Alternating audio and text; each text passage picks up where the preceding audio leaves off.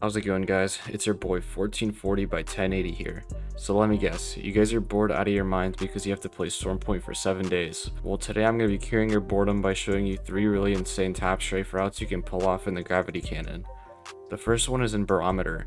For those of you who don't know, you can get on top of the square platform at the middle of Barometer, but without any abilities it's impossible. Or is it? This tap strafe allows you to reach this high ground without any abilities. The second one is near Cascade Falls, and what you need to do is tap strafe 90 degrees to the right and you can clear this hill here. This tap strafe allows for really clean escapes and a really nice res route. The last one is on the antenna gravity cannon.